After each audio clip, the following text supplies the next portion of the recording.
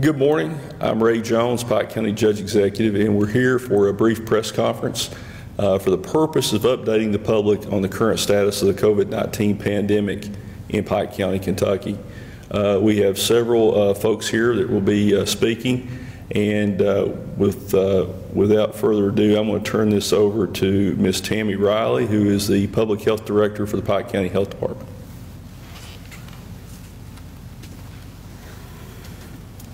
Hello, good morning. Thank you, Judge. I need that paper. Okay. The update that I want to provide is to make the public aware that we are now at 87 cases. So 2 new since I left the office yesterday afternoon. And what I'm seeing is of those 87, 25 of them are active cases. One individual is hospitalized, and 60 have recovered. But it is alarming that if you look at where we were going into Memorial Day weekend, we had 28 cases. We are now at 87. And what that shows is it's the growth rate that's concerning. That reflects a 68% growth in cases in just a little over a month. So that case growth is what's concerning to public health. And additionally, what we're seeing is those individuals are linked to each other, or they're linked to travel. That's very unfortunate that individuals are going outside the area, and when you're vacationing, the assumption that I'm going to make is that you're relaxing, that we're all relaxing our behaviors when we're traveling and when we're interacting with each other locally, because cases are being linked to other cases, or when an individual shows positive, what we're seeing at public health is that many others, 2, 3, we've even had up to 5 individuals being affected by another positive case. So, you know, as Public Health Director, I want to make you aware that we're seeing cases from the Carolinas, from Clearwater, from Florida, and it's concerning. So I just wanted to make the public aware of that. I'll take questions after. Judge Executive. Okay, Dr. Fadi Lacrosse will address the public, Infectious Disease Medical Director for PIFO Medical. All right. Good morning, everybody. All right. So let me talk a little bit about the situation worldwide, as well as, especially in Kentucky, and why it's important now to keep our guards on to prevent any further activity. Mrs. Riley mentioned we have increased in the growth, and this is a little bit alarming. We have no sustained low numbers. Basically, the number is going up. We see a steep upward trajectory now in the cases of COVID-19, and this is we don't want to see that. We need to sustain life, we need to resume life, and we need to do what's best for the community. So our goal is to provide you with knowledge to do your part, and we need to do what's best for the community. But let me briefly go over the situation worldwide.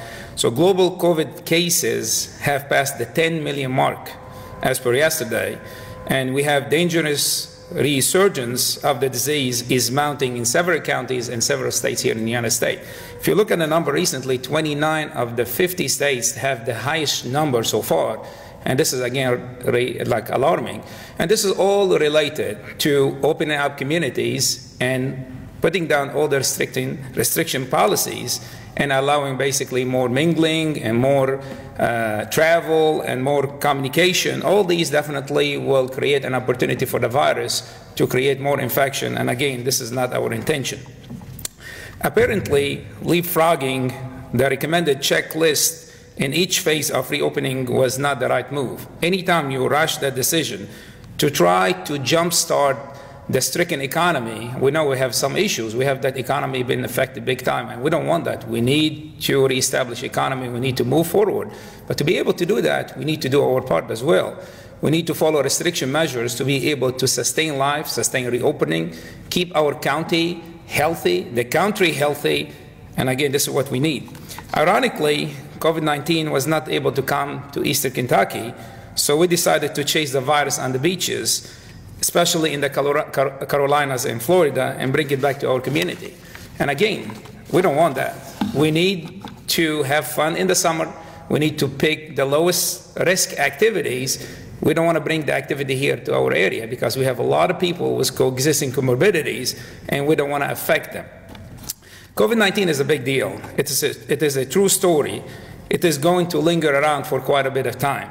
So travel to hot spots, mainly Florida and the Carolinas, is fueling our cases here in Pike County. And again, we don't want that.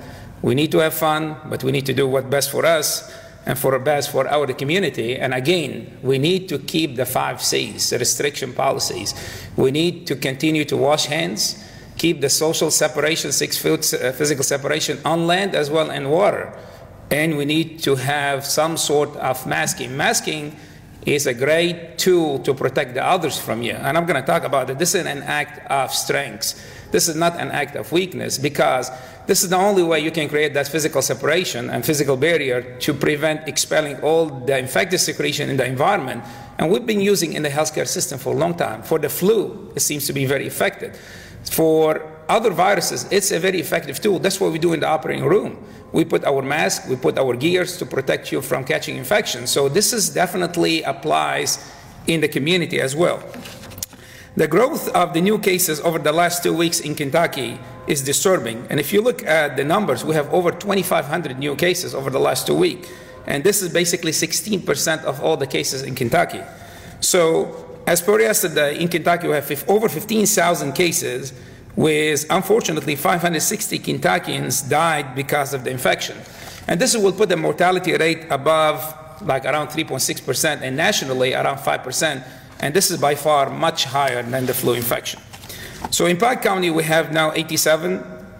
Majority of them over the weekend are related to each other and to travel. And unfortunately, we've seen some sick patients now because of the travel. So again, we need to have fun, we need to sustain life, but we need to keep pushing for one message, the 5 C's. 5 C's are very helpful to protect the community. On June 24th, Kentucky published a guideline on how to reopen schools safely. And yesterday, we know that we opened the 50 people gathering and lower. We have the bars, public swimming, venues, event spaces, and assisted living facilities have currently opened the doors for customers and visitors. And soon, we're going to allow to open nursing home facilities. So if we cannot protect these people, if we cannot bubble them and shelter them, we're going to create another problems, because we know that 50% of our mortality here in Kentucky is coming from the nursing home facilities and from the vulnerable people. So the Pike County Task Force is working tirelessly to address all the challenges planted by COVID-19. And again, one more time, our top priority is your safety. That's why we're here today. We need to increase awareness about it, and we need to comply with the 5 C's. Calm, cover your nose and face when you cough and sneeze, and cover them also in public. This is important. You need to clean your hands and contain when you're sick. All these mitigation policies are very helpful to contain the spread and to sustain the number of cases in our area as well as in the community and the nation. We are working very hard to prevent any lockdown or any rollback. We don't want that. We need to keep moving. So please take all these necessary steps to protect yourself, your loved one, and your family, and most important, our community. There is not such thing called zero risk, and this is totally up to you and in your hands. So your choices and action will impact the entire community. So please practice your societal duty and pick the right option for you and for the community. So we are in this together, and only together we can defeat the invisible virus and the pandemic. So together we can be healthy here at Pike County. And we need to continue to follow the guidelines by the health department. So there is still work to be done, and we have too many obligations that we have to follow. We need to keep our area safe. And I pray for all of you to may stay healthy, and I pray for you, for all of us, to get through that crisis, hopefully very shortly. Thank you, Judge.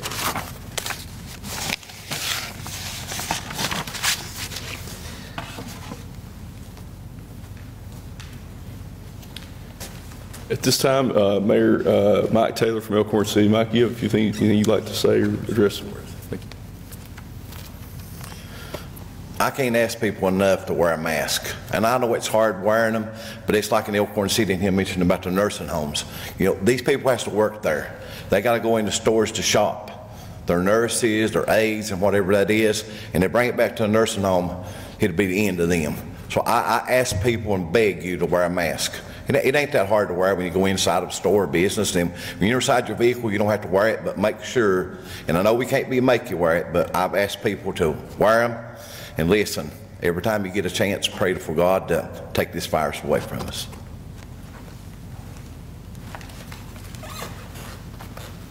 Thanks, Mayor. At this time, I'd like to ask Pikeville City Manager Philip Ellswick if he would come up. Thank you, Judge. You know, this situation is certainly dynamic, and the city government is certainly staying abreast of the situation and the changes.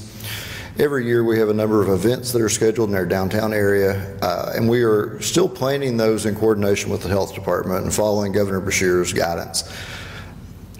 We ask that you just be patient because this is dynamic. It changes rapidly, and we may have to make last-minute decisions to change our plans. Because we take this so seriously, we have canceled our Main Street Live event that was scheduled for July the 3rd. And we are continuing to have our fireworks event on the 4th, but we encourage everyone to stay in your vehicles, to gather only in household units, to maintain social distance between you and other parties. And then finally, if you are sick, please don't come to see the fireworks. They will be live streamed on our YouTube channel. We encourage you to watch them there. You know, finally, to demonstrate the importance of this, we have instituted a new travel policy for city staff that we are encouraging them, really asking them not to visit areas where the virus is spreading rapidly or spiking. You know, returning from those trips, they'll be asked to telework and stay away from City Hall. We have a duty as public servants to protect the public and serve the public. You know, we provide police, fire, and ambulance service. We can't do that if we have someone that's infected with this virus and takes out a number of our staff members. So we're taking it very seriously. We are taking steps internally to protect the public and our staff. So in closing, I just ask that you please follow public health experts' guidance and their directives. Wear your mask, if not for yourself, for your neighbors. Thank you.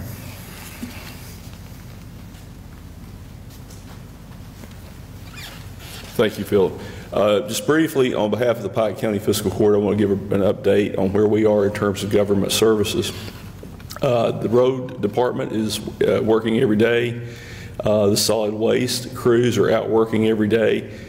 We have had at least one individual call and advise the solid waste department that she was COVID positive. Her husband was COVID positive and hospitalized, and just reminding our employees to take extra precaution when we pick their garbage up. The courthouse has reopened. There's a process when you come in. You don't have to wait outside. If there'll be places on the floor marked to maintain social distancing. You are asked to wear a mask. Under the guidelines of the CDC, you do have to give your temperature. Some people are upset about that. We're doing this to make sure that we're protecting the public and our workforce. We have not had a Pike County Fiscal Court employee, anyone from the jail or the Sheriff's Department test positive for COVID-19, and we want to keep it that way. We want to keep it out of our jail. We want to keep it out of our workforce because it not only protects our workforce, but it's a matter of protecting the public. As Tammy said, as Dr. Foddy said, we have people who are going to Myrtle Beach and other places, and some of the cases that we've seen are people who've contracted the virus in Florida and South Carolina, and then they're bringing it back here. And in my conversations with Ms. Riley, it appears that those patients are much more symptomatic than the folks who are who have been testing positive here. Now, today and tomorrow and Thursday, they will be doing free COVID-19 screening at Shelby Valley High School.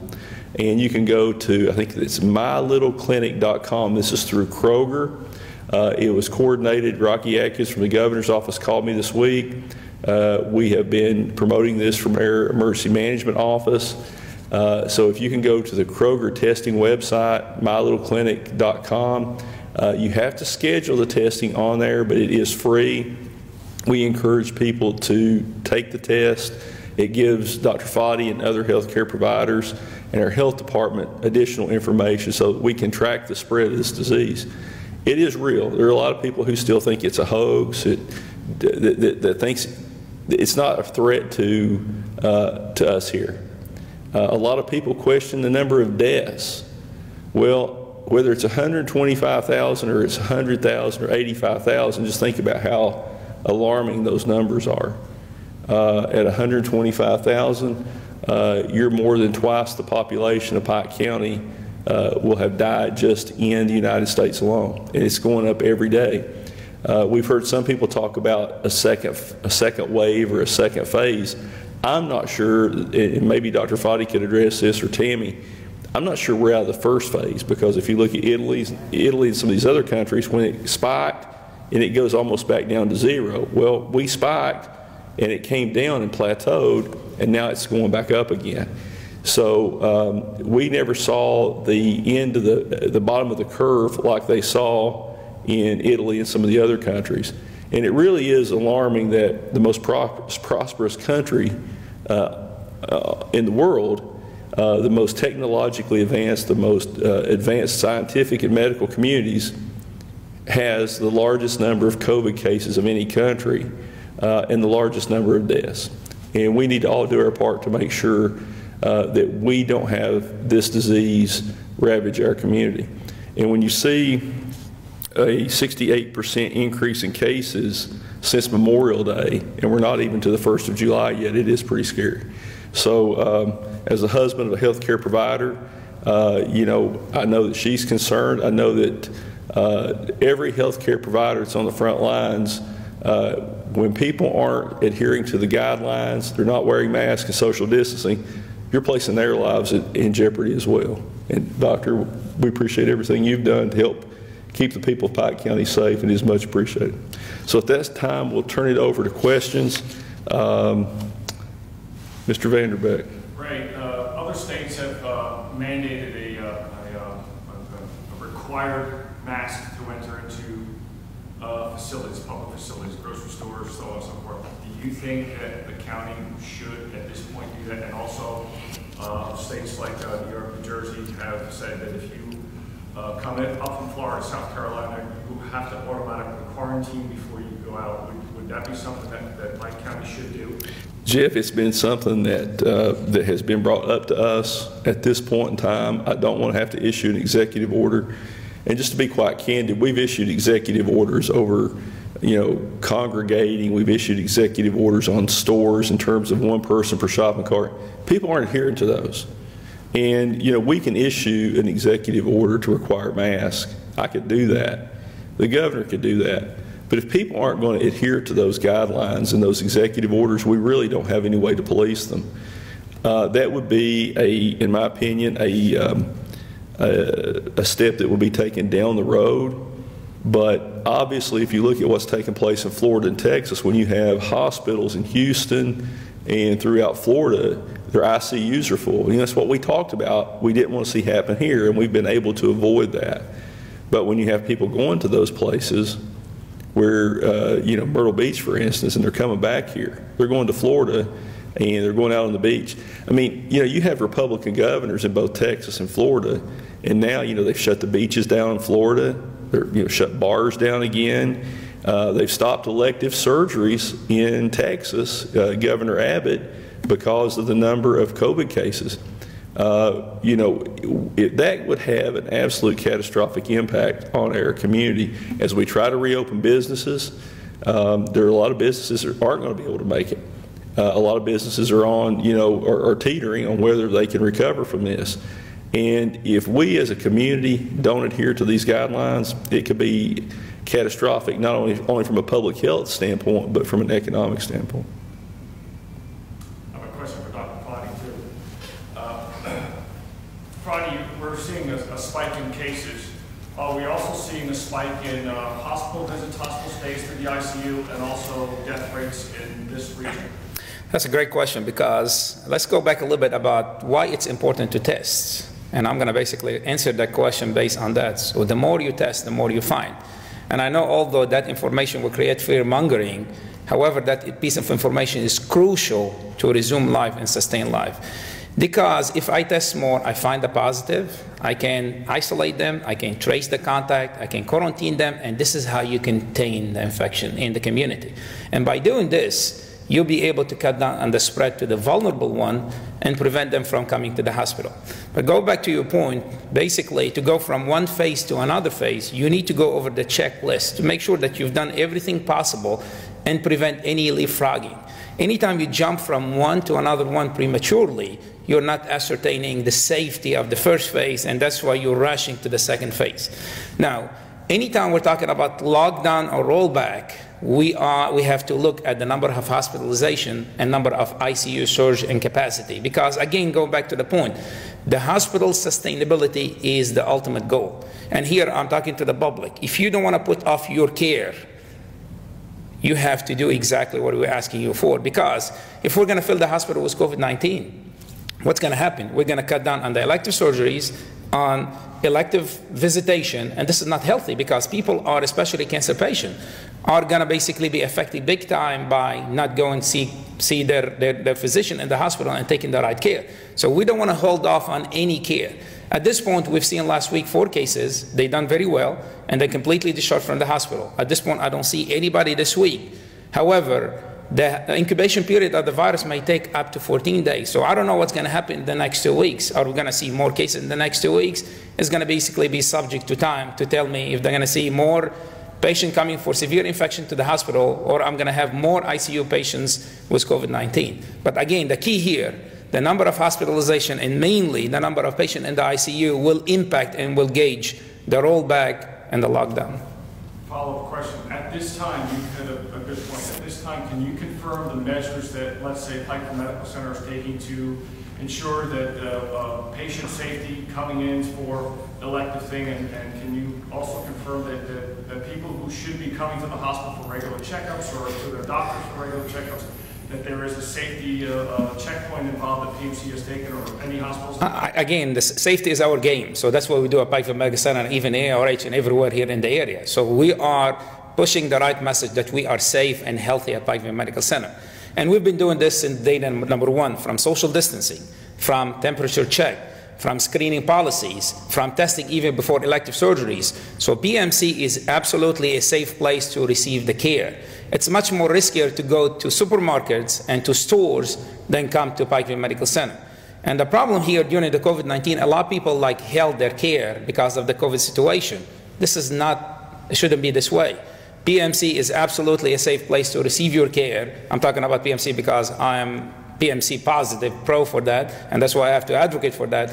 And PMC absolutely following all the recommendations by the state and by the local health department to keep everybody safe, including visitors, employees, and most importantly, our patients. Yes, sir. You mentioned a couple of times about leapfrogging the steps for reopening. Are there any steps that you feel like have been leapfrogged in Kentucky that you wish had not been?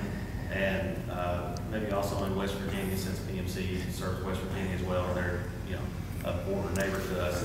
Are there any steps that you wish had not been skipped or had not been taken? I think in Kentucky we've done a great job. The problem is not the problem with Kentucky. The problem is anytime you open up communities and you open up travel and you go to hot spots, this is how you bring the infection to our area. That's why I said, ironically, we don't have the infection here. What we've done, we are chasing the virus on the beaches and bringing it back to our community. So from all the standards and all the measures in Kentucky, we are leading by example, and Kentucky is still doing much better compared to other states. Even the positive test percentage, we're around 3% to 4%. Here in Pike County, we're still around 1%, and this is wonderful. We need to keep it less than 5%, and ideally less than 3%. And here we are doing a great job. But if we're gonna basically put our guards down and keep basically moving from community to another community and not follow the restriction policies, what are we going to do? We're going to bring the infection here to our area. And we have tons of people who are very vulnerable to this infection. We don't want that. So from Kentucky standpoint, from Pike County standpoint, we've done great. But we don't want that kind of sort of travel and risky activity to bring the infection here to our area. You times. What is it about the, I guess, about the beaches that causes that to keep coming up? Is it just overcrowding there, or is it folks that go on a beach vacation and go out to eat somewhere? It is the whole situation. When you travel, you're going to basically be in contact with plenty of people. You tell me you're on the beach and you're isolated, it doesn't work. You're on public beach. And it's very hard on public beach to sustain the 6 foot physical separation. You're going to basically buy some food, you can get some drink. And again, anytime I said about bringing alcohol to the picture, especially on the bar area, you're not going to be aware of following the oil restriction measures. So definitely alcohol can play a role. Number 2, being in public place by itself in close proximity to others, this is definitely will create an opportunity for the virus to find you. So you're not finding the virus is finding you, unfortunately. I have a question about the travel advisory. So I know that, of course, you guys have mentioned North Carolina, South Carolina, and Florida, because those are definitely prominent hotspots for people traveling during the summer and bringing the virus back. But there are also a lot of other states like Texas, Louisiana, Illinois, and Tennessee as well that are seeing increases in cases. Are you advising that people not travel to other states in general, or I guess kind of talk a little bit? The top hotspots now in the United States are Arizona, Texas, and Florida. And if you look at the number around the whole United States, 25 probably state they have their top numbers, even 29, they have the top numbers basically of cases of COVID-19. Let's go back to the physiology and the basics of COVID-19. It's about the time, the place, the people, and the activity of the infection.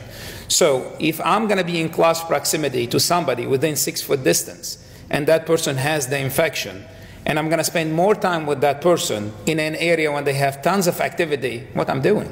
So I'm definitely increasing my chance and my risk to capture the infection and bring it back home. So here I'm not discriminating any states. I'm talking any state, but here I'm talking from the studies we've done. We've seen the people here from our area going to these places. But here I have to talk in general. Anytime you do any sort of activities, regardless of the place, pick the right place and try to do the minimal, riskier activities that can prevent you from catching the infection and bring it back home. Dr. Claudia, yes, sir. As Kentucky continues its reopening, obviously youth sports have been allowed to restart. Little leagues have started to congregate and have games again. Is that a major concern of yours? Do you feel like those activities are going to lead to more infections? And how do you feel about those activities restarting along with the restrictions on, for 50 people or less being relaxed?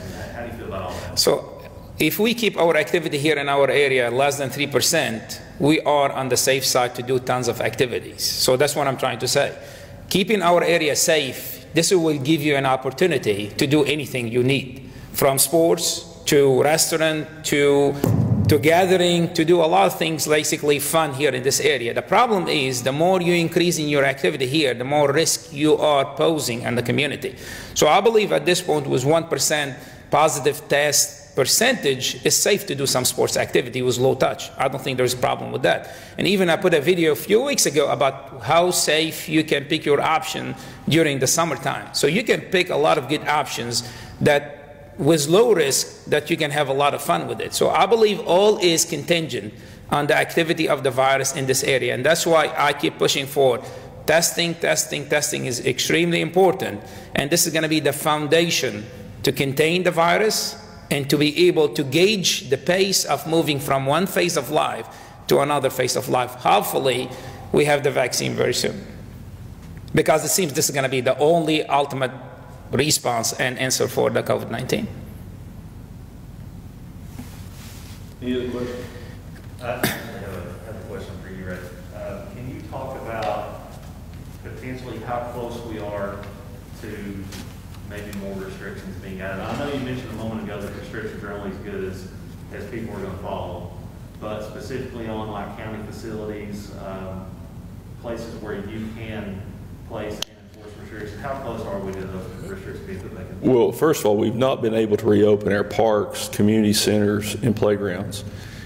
There's a reason for that. One is we have no way, for instance, a community center, if it's rented for half a day, by one family or one group, and then, you know, another group comes in the afternoon. We have no way to ensure that those facilities are adequately sanitized between uses.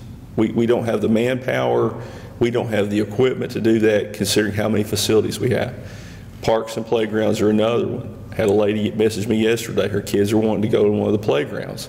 Well, when kids are crawling around playground equipment, I know how it is with my children at school. You know, if something goes through the school, my kids usually one of them gets it, brings it home, it goes through the family. It's just the way it works.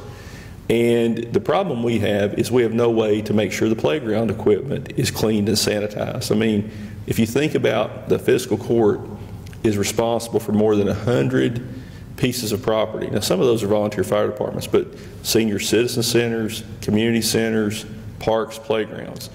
Some people are upset because the Phelps Courthouse and Belfry Courthouse have not reopened. I want to be clear about this. The Administrative Office of the Courts has instructed Anna Pinson, the circuit clerk, to close all branch offices. That's not a decision the fiscal court made. That was a decision that was made by the folks in Frankfort. The county court clerk, we're in the same position. We don't have the manpower to have branch offices open one day a week, because if you have people coming into those facilities, they have to be sanitized, and it just doesn't make financial sense. We certainly have not seen the full extent of the economic downturn that the pandemic is going to cause for the fiscal court. We lost roughly $600,000 in county road aid that funds, you know, road work, salaries for employees. We'll know more in July. We are looking at possibly contracting out some mowing and other upkeep and sanitizing for the parks and playgrounds and community centers. We think that might be something we could recover under the CARES money, the COVID-19 relief money. But right now, even if we do that, we're still concerned about having increasing the spread. Greg, you mentioned closing down the courthouses also. A couple of weeks ago, there was an outbreak at a church, and then there was a concern over people who visited the library out in Phelps. Question is several-fold. Number one, at what point do you mandate that that particular church close down, sanitize, and be inspected by the health department? And at what point do you mandate that the library close down? Because the library didn't close down; they were doing curbside pickup. Those employees were still there. And have you reached out to the chairman of the library board and get their or his opinion? I believe he lives in Lexington. Is that correct? Well, I'm not sure. That position is up for reappointment. We have been in contact with Luella Allen at the library board. If you recall, Jeff, I issued an executive order to close the libraries early on. The state allowed the libraries to reopen. I firmly don't believe that we've seen the full extent of what this virus is going to do in Pike County. And we've asked people, my belief is you don't have to go to a building. The church is not a building. The church is Christ Church, okay? People think that their rights are being infringed because limits on congregating were put in place. The reason they were is because of exactly what you're talking about. I don't think that the fiscal court will issue any kind of orders, but I think that is clearly within the purview of the health department. If you have a church congregation or a business or even a government agency like a library that has an outbreak and people have potentially been exposed, we want to make sure people can get back to church, that churches can worship freely. But if you go look at what took place in that situation, a lot of people got sick, and we just don't want to see that happen. I don't think that I'm going to issue any orders relating to church congregations. But again, that is within the purview of the authority of the health department to address. I just have a quick question for Tammy. Can you talk about how the businesses in Pike County are doing about adhering to the CDC guidelines and wearing masks and such? Right. Well, I'm going to back up and address Jeff's question, Jeff Vanderbeek's, about the library and elaborate a little bit about the Phelps branch, because that library did close. Actually, they closed through July 2nd, and then shortly thereafter, the Pike County Library contacted me, and the entire county system reverted back to curbside service.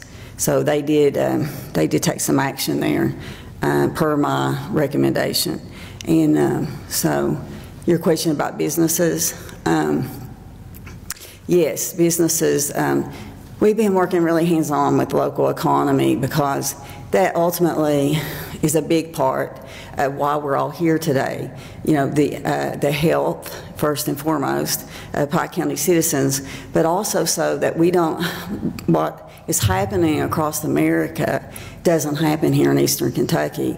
You know, I found out this morning Alabama, Arizona have gone back to closing bars and restricting the restaurants more.